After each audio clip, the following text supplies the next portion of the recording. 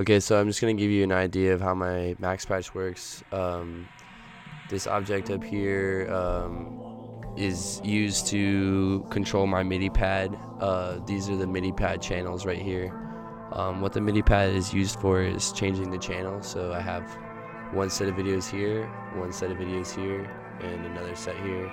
When I press the pad that's assigned to 26, it sends a bang to these videos.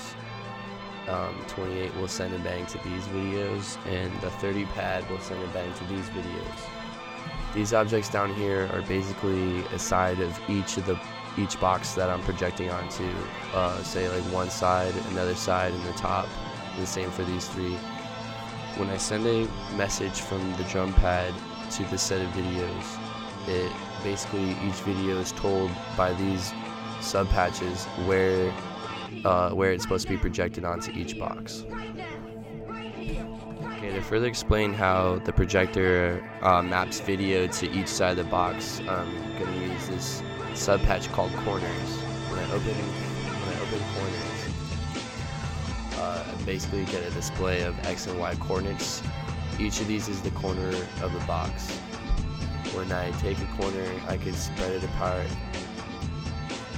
and map it to any shape I want. You can open up another corner and map this one to another side of another box. And now I'm going to show you some people using my project.